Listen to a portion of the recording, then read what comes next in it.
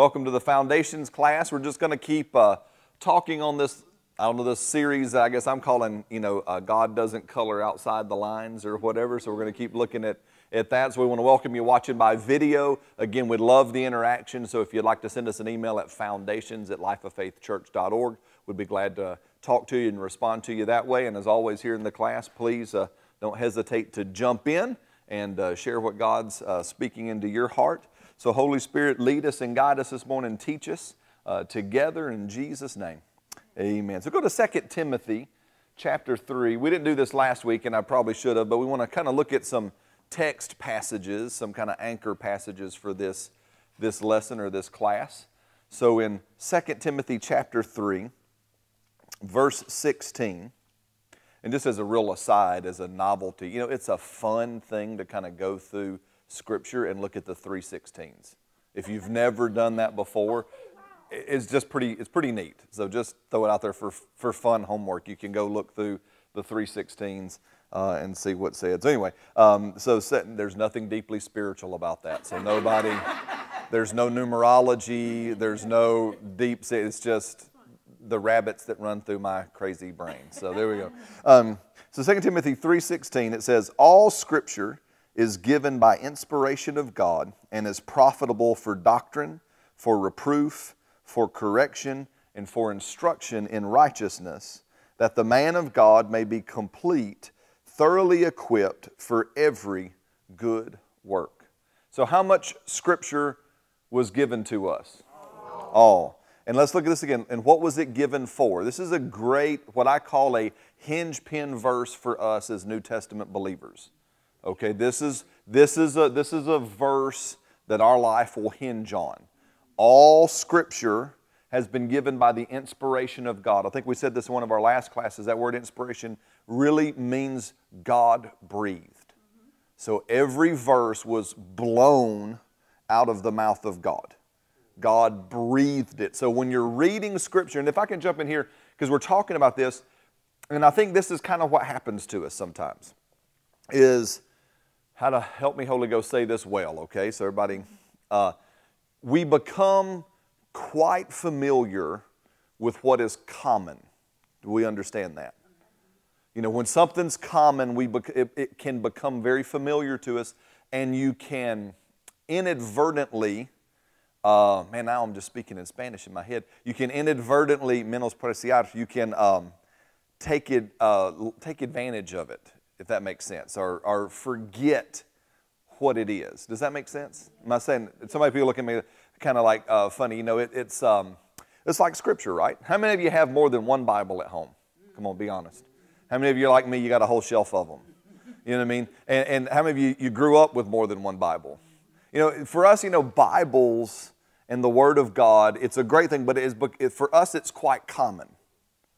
Right? You can get them anywhere. You can get them on devices. You can get them in hardback, computer. There's blueletterbible.org. There's BibleGateway.com. I'm sure there's probably a bajillion other internet way.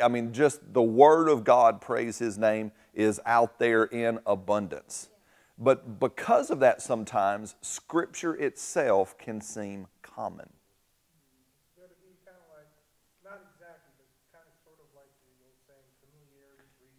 Very good, Chris. Yeah, that's exactly. That phrase, familiarity will breed contempt, is a great way in the sense that we can think. Because we have the Bible so readily in our lives, if we're not careful, sometimes the Bible itself is just common. Because, I'm sure all of us that have grown up, we've heard people say, and hopefully not too many times ourselves say, oh yeah, I know that. Right? Somebody throws out there, well, let's go to John 3:16. Oh, yeah, I know that. Yeah, I got it. Well, this is what Paul is saying to Timothy. All Scripture, every script, every verse, every book, every chapter is literally the breath of God. You hold the voice of God in your hand. Does that make sense? So every time you open this book, it is God speaking to you.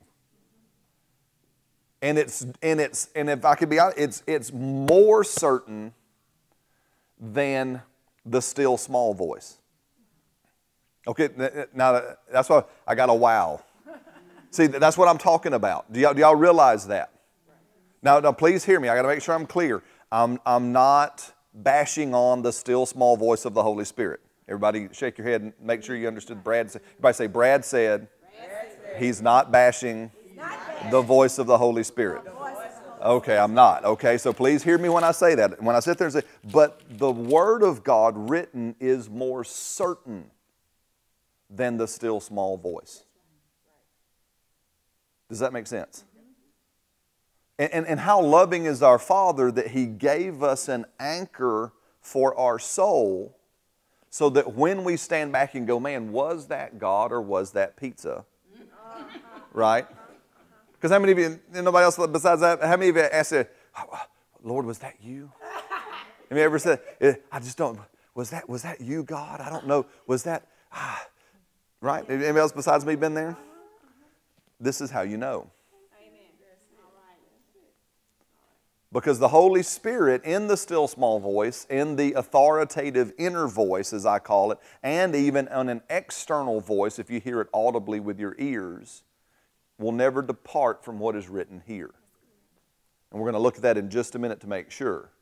So this is what we're talking about again, living in this proverbial, I don't like the word, but I can't think of a better one right now, living in this balance between the written principles of Scripture and the leading of the Spirit. Living in these things is what we're trying to discuss in this class. But all Scripture is the voice of God.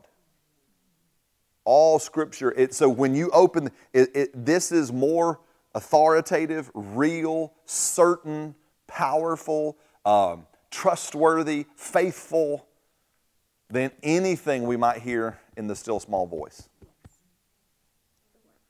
We all agree with that, right? So again, I just want to make sure that's clear, because the reason why I say that's common is because sometimes if we're not careful, we're looking for the voice of the Spirit and we will bypass, or we will, again, we will put down, if you will. I can't think of a better word. I can think of this word in Spanish because it's such a juicy word. You got to learn Spanish. It's a great,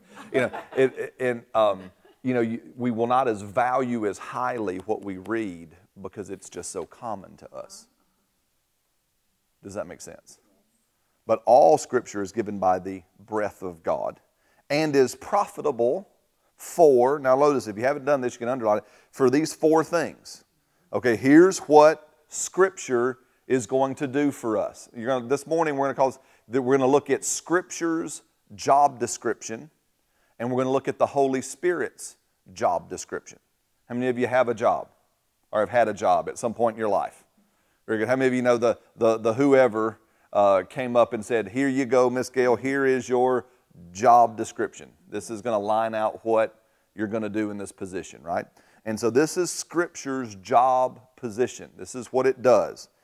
It teaches us. That's the word doctrine. If I can throw that out there, don't go hating on certain words, okay? I know in certain things we have made religion out of things, but we're not talking religion. All doctrine means is teach or teaching. So it is profitable to teach us, okay? Then it says, for reproof, okay? How many of you like that word? It's okay. I like being honest, Miss Mel. That's awesome. Well, I mean, we normally, we love that first one, right? Yeah, amen. The word teaches us. And then, that doesn't sound very grace-filled, right? It reproves us, okay? Then it says it corrects us.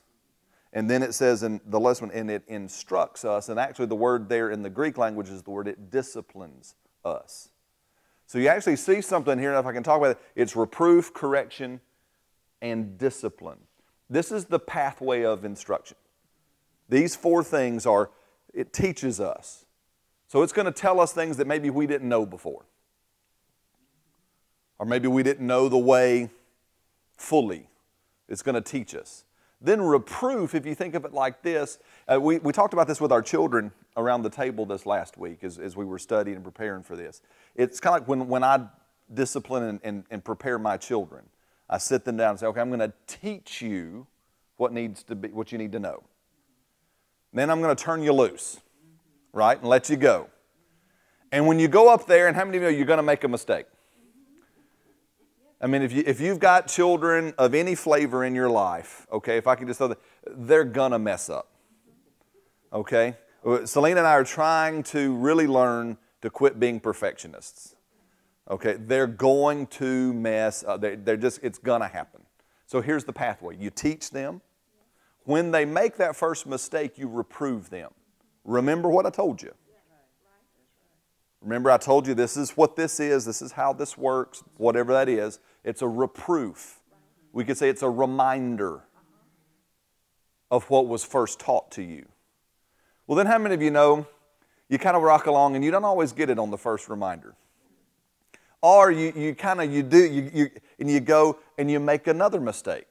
Well, then there's a correction that comes in place, right? Yes. There's a correction that is exhibited. Hey, okay, and you're correcting that situation, whatever that means. Okay, and then finally there's discipline. Now, discipline is in place when it's kind of like you stomp your little foot and you say, no, I'm not doing it. Right? Again, for the parenting people, and you can pass it on. Remember, you want to instruct parents, amen, that we train childishness, but we discipline defiance. Okay? We train childishness, but we discipline defiance. And so this is kind of that's what that last word means, is when we say, no, God, I know what it says. I know what you want me to do, and I'm just not going to do it. God will lovingly discipline you in grace. Now look at me in that tone of voice. Are you with me? All right? Okay, we don't have time in this lesson to go into what that is. Just to make sure I'm clear, that doesn't mean God gives you a dose of some sickness.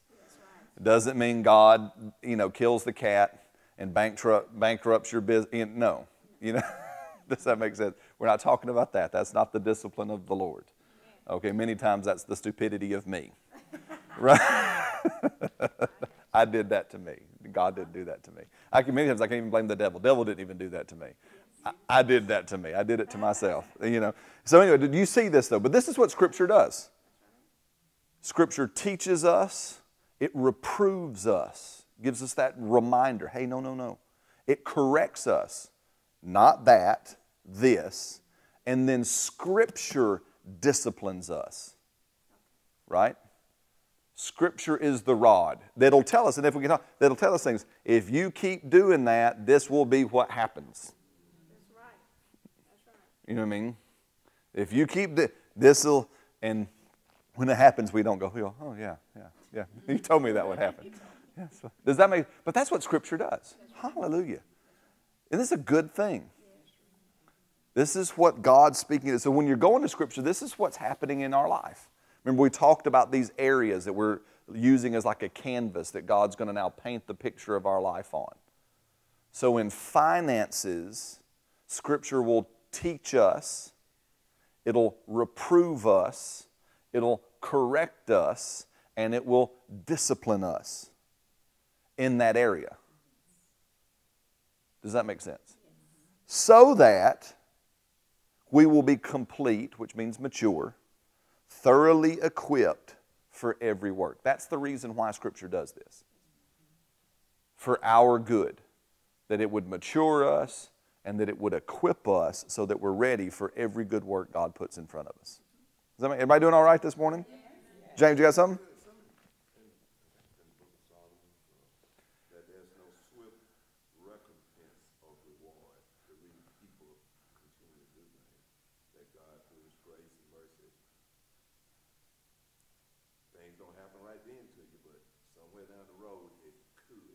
Yeah. If you don't, because that's no swift, you do something, well, nothing happened. Well, I'm going to do that again. Well, it's kind of one of those things that, we call it when we talk about with our children, again, raising our children, that many times the best discipline is the natural consequence of things. If you do this, this is probably what's going to happen. And then you just let them, like we just, for example, like, the girls, they just started their own little business here, their first little business, and they're selling chocolate-covered frozen bananas at the local farmer's market in Gardendale on Thursday, and they're doing really good. So the little gaffers made about $60 last Thursday. You know what I mean? So they're doing good. So we went to the Caribbean Festival yesterday that was downtown, and they pretty much, just blew all their money. You know what I mean? They did. And so, and trying to teach them, say, we want us, and we're teaching, okay, here's your tithe, here's what we give. You need to save. What are you saving for? And okay, and here's your spend money. Well, they liquidated both the save and the spend. And even on the ride here this morning, Spanny goes, "Hey, I'm almost out of money." I said, "Man, that happens when you spend all of it." You know what I mean? You got to go back to work. Yeah, I know. Well, praise God, we'll have next Thursday. You see what? So there's discipline that comes through life that many times, again, as a loving parent, I don't want to spare them from. Does that make sense? I don't want to rescue them from, we always say it like this, boo-boos are a part of life. And I will not save you from the boo-boos. Because the boo-boos will teach you things that if I tried to teach them, it would just look like I was mad all the time. Or if you rescued them every time, they wouldn't know the response that God wants them to do. Exactly right. They wouldn't know the response that's right. Does that make sense? Does this make sense? This is what Scripture does for us, right? This is what Scripture teaches us. It reproves us. It corrects us. It disciplines us. That's an awesome thing. Praise God. It's a wonderful thing. Again, you said, Solomon said in the Proverbs, remember, we hug the neck of the one who corrects us. Right? That's not necessarily a natural response, especially if we haven't been trained that way. But Scripture says that's how much we are to value correction. How much we are to value instruction is that when someone comes to me and says, "Hey, Brad, I've been noticing this and this and that and the other, and hey, the Scripture says this or whatever, and you might want to look at that." The Bible says my response is to hug that person, say, "Brother, sister, thank you. I didn't know that." That's right. Or hey, I knew that, but I just really didn't want to. Does that make sense? Yes. Okay, now, you're looking at me kind of funny. Let's move on. John chapter 14, right? That's the job description of Scripture. And again, if I can say it, Scripture is a more sure word of God than anything else. Not poo-pooing the voice of the Spirit, because, God speaks to us in two, if you will, make sure I say this well, I don't want to get confused. God speaks to us in two avenues. It's His same voice, but He speaks to us through two primary avenues. The number one primary avenue is this Word. And then the second primary avenue is through the voice of the Spirit on the inside. As Paul said in Romans, that inner witness that comes. Paul says, that my spirit bears witness with the Holy Spirit that I'm a child of God. So it's our spirit bearing witness with the Holy, that inner witness, that, again, still small voice, Jiminy Cricket, whatever you want to call it, and that inside voice that's there is also how God talks to us, but it's the secondary voice of God. The primary way is right here. Does that make sense? And the reason why is because, church, God's just not vague. God's not a smoke and mirrors kind of dude. Does that y'all looking at me kind of funny here now. Do you understand that? God is not vague. He is crystal clear. That's what He wants. Because again, whose will does He want done on the earth? His will. So whose will is it? His. So whose responsibility is to communicate to me His will? How many know He really wants me to know what that is? Now bless His heart, He's working with me. Okay? He's not vague, but sometimes either I can be obstinate, okay? Which means what obstinate means, right? Israelites were called stiff-necked people. In Spanish, the word talks about how it is to lead a donkey sometimes. You ever tried to lead a little burro? Sometimes they sit on their butt and stiffen their neck, and you need a bulldozer. And that's about the only way you're going to get that little donkey to move, because he ain't going nowhere. So either sometimes I'm like the little donkey, right? Or most of the time, I'm just human, and I've got my own doubts, my own insecurities, my own failings, my own whatevers, and I go, is that God? Is that pizza? What was that? I don't know, man. It just seemed. And God said, I love you so much. And I want this to be so clear to you that I'm going to preserve my will in written form for thousands of years, 3 continents, 6 languages, over 40-something different authors. I'm going to hold on to it, preserve it, keep it, and pass it on faithfully through the blood of martyrs and saints, so you'll clearly know what in the world I want you to do. So again, I'd love to teach it sometimes, but if we don't get a chance to, you need to study the history of the book you hold in your hand. Because just knowing the history of how this book got to you will totally sit there and say, God, you really are talking to me. Because this thing has been preserved and passed on and is just as accurate. Do you understand that? Again, just for time's sake. Oh man, how am I doing on time? Is this all right this morning? It's kind of like this. You know how we're going to kind of, just for a second, spiritual side of Scripture we're going to just put off over here. We're not going to negate it or deny it, but I'm just going to talk historically for a moment. Do you know how they guarantee that a book that is old, that is historical, is accurate? Anybody know the math that they do as historians? No? Uh-huh. How much time elapsed from when the event occurred to when it was written down? Exactly. So how much time from when whatever was written to our earliest copy? Does that make sense? And then they go, how many copies do we have? Right? How many did you watch Brad Pitt's movie Troy? Anybody see that movie years ago? Nobody saw that? Everybody heard of a man named Homer? And he wrote a book called the Iliad, another book called the Odyssey, right? You know, that roughly between the time, supposedly, that Homer wrote this and the first known copy is over 1,000 years. And if I'm remembering right, we have a few hundred copies. So they say, with that kind of a math, we're pretty certain that when you run down here to Barnes & Noble and you buy a copy of Homer's Iliad or Homer's, it's what he wrote. Because it's just 1,000 years. We have about 300, 400 copies. Does that make sense? Do you know that New Testament, it's about 100 years, 120 years between the originals and our earliest copy.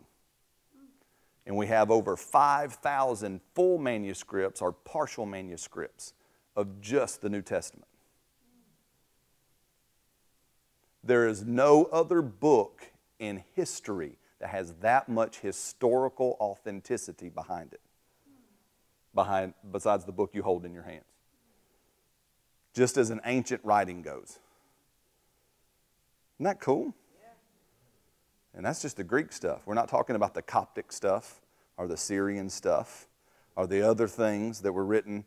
We're not talking about the fact that from the early church fathers like Polycarp and those men who were the direct disciples of the original 12 men that came out, the fact that you can take their writings alone and put together the entire New Testament minus 11 verses. Then we're not even talking about what happened after the Reformation when men literally gave their life to accurately translate it from the original documents and put it into German, put it into Spanish, put it into English. Does that make sense? And the history of men like Wycliffe, who literally gave up his entire life to finally produce the English Bible we hold in our hand. Not even that, in the fact of that our beloved King James Version wouldn't even have been a version of the Bible that a good Protestant would have held on to at that time. Did you know that? Amen. That the Protestants of old would not have been caught dead with the King James Bible because they thought it was the Catholic version of the Scripture. Because King James was a Catholic and he was trying to stem the tide of all this stuff going on. So he had an authorized, true, now please hear me, true version written of the Bible. So even when the devil tried to do something against it, remember what Paul said about that? Remember when Paul said, hey, there's some who are out there preaching this gospel in the hopes that it's going to cause more trouble for me? I'm just so glad they're out there preaching, because apparently they were preaching the gospel. So King James was trying to thwart something that was going on, so he produces it was accurate, good version of the Scripture. And you and I hold it in our hand. I hold the New King James Version right here. Are you with me? You just look at the history of what you hold in your hand, and you see God all over the preservation of this book so that you and I would clearly know exactly what His will is. How faithful is that? Because God knew that we would have our days when we would wonder if it was Him or if it was pizza. So He said, well, here, just so you know, and to make those times clear, here. How loving is our Father. Amen? Now, is that all right? Sorry. I digress. John chapter 14. And here, let's look at this. Verse 16. And it says, we'll back up. Verse 15. Jesus says, if you love me, you keep my commandments. Can I just pause here real quick, okay? And please hear me. Now, this is Jesus, right? So Jesus is full of grace and truth. John in the same book said in the very first chapter. So this verse is written full of grace and truth. Okay, so we're not talking about anything else. But we can't say I love you to God without obedience. Does that make sense? We don't express love to God apart from obedience. It's impossible. You know, Jesus didn't say, if you love me, you're going to have that warm, fuzzy feeling. You know, you're going to be like that song, you know, you've lost that loving feeling, right? I mean, no, it's, no, if you love me, Jesus says, that love you have for me is going to inspire obedience. It's going to motivate you to obey. Hallelujah. So obedience is full of grace. Grace isn't a way for us to get away from obedience. It's the doorway and the power to actually now obey. I tell people all the time, grace didn't free me from obedience. Grace empowered me to obey. Now finally, because of grace, I can obey.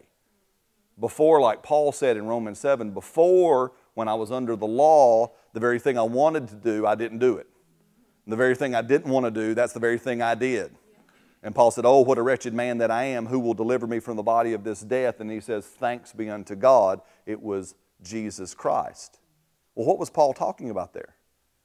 Man, I want to do what God wants me to do, but I don't have the ability to do it without Christ. But now, because of Christ, there is therefore now no condemnation to those who are in Christ Jesus, because now I can do it. Hallelujah. Y'all look at me funny. Does that make sense? I say that because as we read through Scripture, you have to understand that you're going to read some things and you might think, I can't do that. I've never done that before. I've never ever seen anybody ever do that before. Does God know how messed up my family tree is? Right? And he goes, yeah, but now you can. Because of grace, now you can. Okay, y'all look at me kind of funny this morning. All right, all right? All right, John, it says, and I will pray the Father, and He will give another helper. And again, that word means one just like me, that He may abide with you forever. The Spirit of truth, whom the world cannot receive, because it neither sees Him nor knows Him, but you know Him, for He dwells with you and will be in you. And I will not leave you orphans. I will come to you. Praise God. Here's the promise of the Father, as it was later explained by Jesus in Acts, that we will have God's Spirit forever living in us when we are born again. Amen. Y'all with me? Yes. And do we remember that? And do you understand that? That there is what we call at times a dual working of the Spirit in the life of the believer. Now please hear me. I'm not talking about two separate spirits. Same Holy Spirit, two works of the Spirit in the life of the believer. What we're looking at and going to look like in John chapter 14, 15, and 16 is the work of the Spirit within the believer through the new birth. He will be the Spirit within us. Amen. So this is for every person. Doesn't matter their denomination. Doesn't matter their shingle they hang over their head. If they have truly accepted Christ and His substitutionary work on the cross, they've accepted what He's done for them. Amen. Ever to whatever degree they are, right? Because aren't you glad God just takes you? Yes. Amen. You know, aren't you glad that the prayer of salvation is Lord? Yes. Right? That's what he who calls on the name of the Lord shall be saved. Hallelujah. So we're talking about all people. This is what's for every true, genuine, born-again believer is what we're about to read. The Spirit lives within them. But there is also the work of the Spirit upon the believer. As we see in Luke, as we see in Acts, where the Spirit comes upon the believer for the equipping and the empowering of service in the ministry of reconciliation. Everybody doing all right? Tracking okay with me? Okay. So you have to understand that what we call the baptism of the Spirit is for external service. Right? The indwelling of the Spirit through the new birth is for daily living. Jesus talked about it in two watering things. He says, He will be a fountain to you, and He will be a river to you. Well, in that culture, again, a fountain was something that was in the courtyard of your home. It was for your family's use. A river was public access. It watered everything. So the Spirit would be a fountain on the inside, bringing things for the individual and for that person, and then He would be like a river coming out of that person to water the world that was dry. That's the Spirit within and the Spirit upon. So what we're reading in John 14 is what's going to be in every believer and for every believer that truly believes. Everybody tracking all right? Is this not new information for anybody? I'm looking because I'm getting some, as Brother Hagin used to say, I'm getting some cows at a new gate look. Everybody's kind of got big eyes and blinking real hard. Everybody all right? Okay. Now let's keep going. Where does it jump? Down to verse 25. These things I've spoken to you while present with you, but the Helper, so this is the same one. So I love the way Jesus, look at the way Jesus does this. He starts out by saying the Spirit's going to come and He's going to live in you. And He's not going to leave you. He's not going to forsake you. You won't be an orphan. You'll never be without Him. He's not going to take a vacation. He's literally 24 hours a day, 7 days a week, 365 days a year, all holidays, everything. He's going to be right there. Praise God. Amen. It says, now the Helper, the Holy Spirit, whom the Father will send in my name, notice what He's going to do. He will teach you all things. This is reminiscent of what John is going to say in his first epistle in chapter 2. You have an unction from the Holy One, an anointing, and you know all things. You have no need that anyone teach you, for the unction, the Spirit on the inside of you, will teach you all things. So the very first thing the Holy Spirit is going to do for you and I is He's going to teach us all things. Hallelujah. He's going to show you, He's going to teach you this. But notice, He says, and bring to your remembrance the things that I have said to you. Notice how He ties those two things together. So the Holy Spirit is going to teach you all things, and where is He going to get the information to teach you the all things? From all the things that I have spoken to you. How much Scripture has been spoken by the voice of God? That's what Paul says in Timothy. All Scripture is spoken. It's God-breathed by the breath of God. So the very first job of the Holy Spirit is He's going to come into the breath of God. He's going to come into all things spoken to us, and He's going to pull out of all things spoken to us and teach us all things. Does that make sense? So when we talk about these little areas of our life, like our finances, where do you think He's going to teach you from? When we talk about things about marriage and family relationships, where do you think He's going to teach you from? When we talk about things about your career and your job, not so much what it is, but how you're supposed to live on it, you're going to, you see this? When He teaches you about how to behave yourself in the house of God, where does He think He's going to go? What other things can we talk about, right? When He talks about, I'm looking around the room, when He talks about grandparenting, where do you think He's going to go? He's going to teach you all things about all areas of your life, and He's going to bring it all from these scriptures. And He's going to teach you all things and remind you the things that He has said. Praise God. Now let's stop and meditate on that. Now look at me. What's your thoughts? It'll be a long morning. The confirmation that no situation is too hard for God. Or there's no situation He doesn't know an answer to. Absolutely. And so to lean and trust on Him, it should keep you at peace. Yes. And should keep you not being anxious. Mm-hmm. And that kind of, because He's always going to guide you to whatever that situation. I mean, because I have something that nobody else probably has, so He knows the answer. Yes. And so I should just trust and rely on Him. It should keep you at peace, joyful. Well, read the next verse, Miss Wendy, verse 27. Okay, so verse 27. Now I'm in the message now. It says, I'm leaving you well and whole. That's my parting gift to you, peace. Yeah. I don't leave you the way you're used to being left, feeling abandoned, bereft. So don't be upset. Don't be distraught. Yeah. So he said, and again, it says, peace I leave with you, my peace I give unto you. Not as the world gives, give I unto you. So do you understand? So just what you're saying is exactly right. See, following the voice and the teaching of the Spirit from the pages of Scripture is the fountain of peace. Does that make sense? That it is the source of peace. And let peace be your umpire. That's exactly right. There in Romans. Let peace be the umpire ruling in your heart. I like what Brother Joseph Prince says when he talks about peace is the believer's natural habitat. We live in peace. That's our natural environment.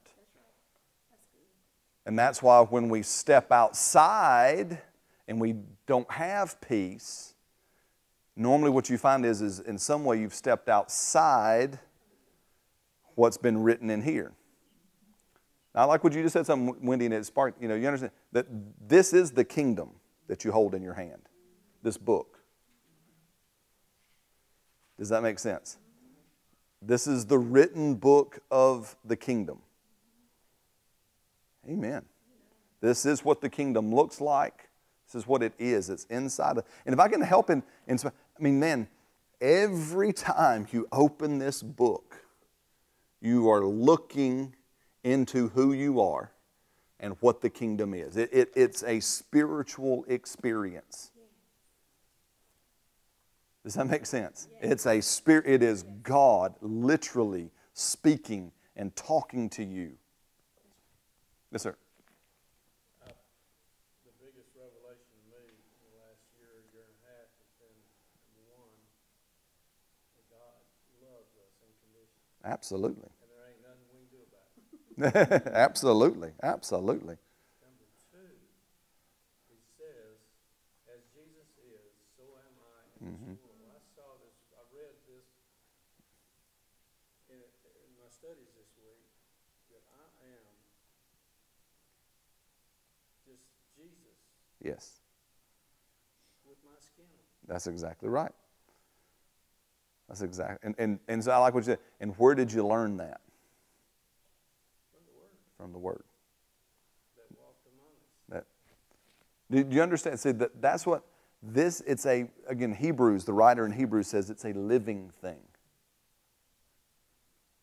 This book is a living thing. It's alive. It's quick. It's powerful. It's sharper than any two-edged sword.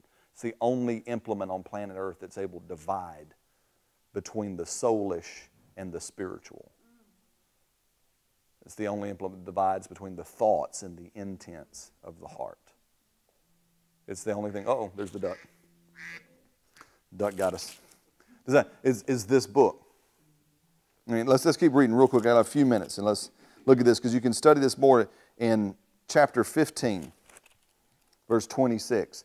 But when the Helper, again, the Holy Spirit, comes, whom I send to you from the Father, the Spirit of truth who proceeds from me, he will testify of me.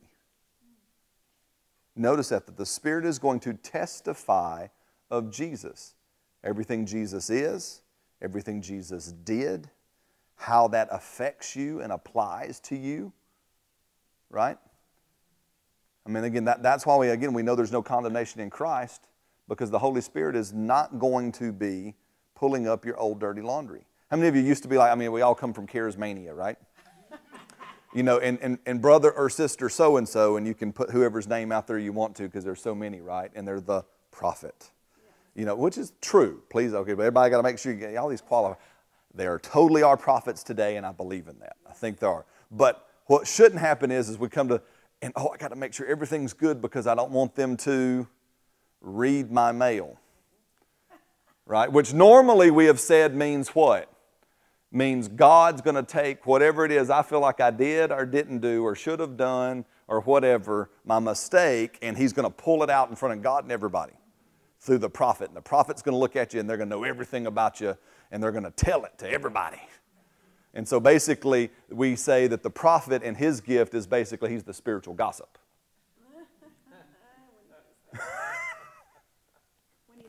When he does it that way. Does that make sense? No, that the Holy Spirit, when He talks about things, He testifies of Christ. That's right. He doesn't testify of you. That's right. See, the voice of the Spirit sounds just like, this is what Jesus did for you.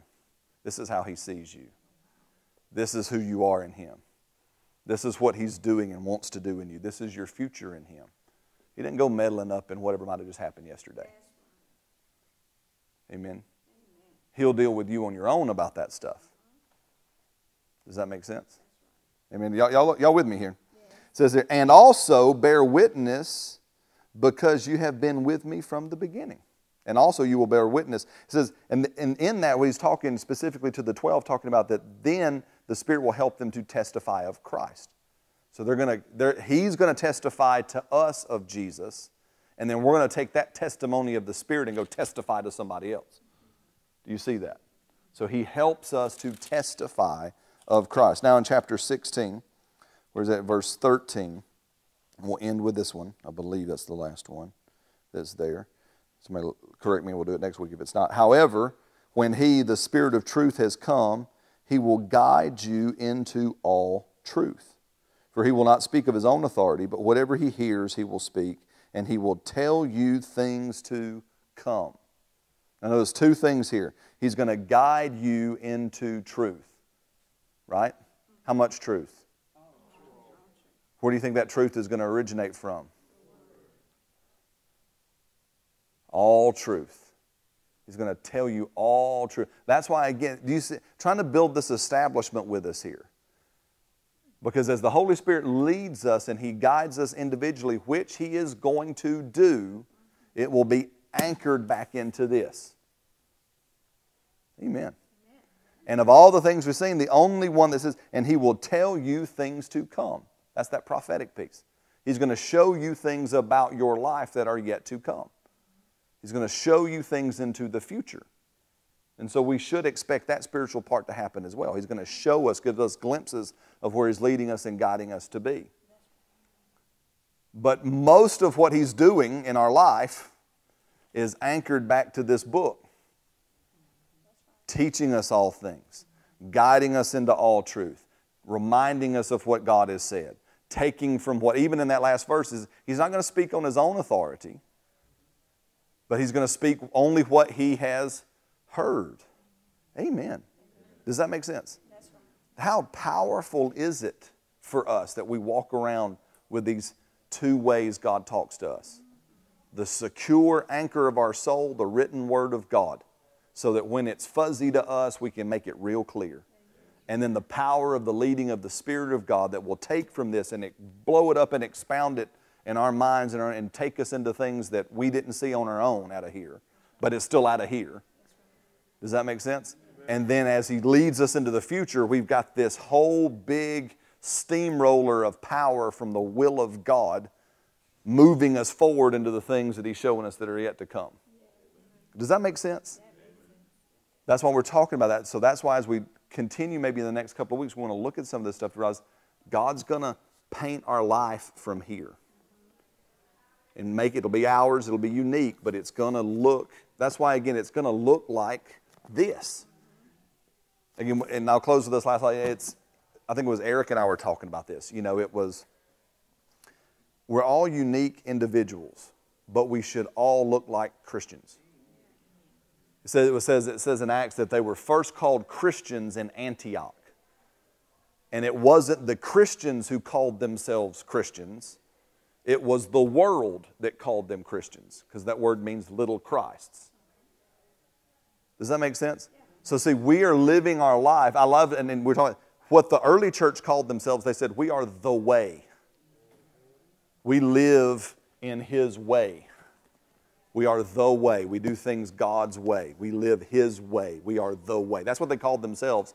But when they had that attitude of, I'm living the way, the world saw them as Christ when they lived the way. Does that make sense? So that's what we're talking about. So that's why when people look at us, they can say, yeah, man, I can see the individuality, but they're a little Christ. Yeah, that's who they are.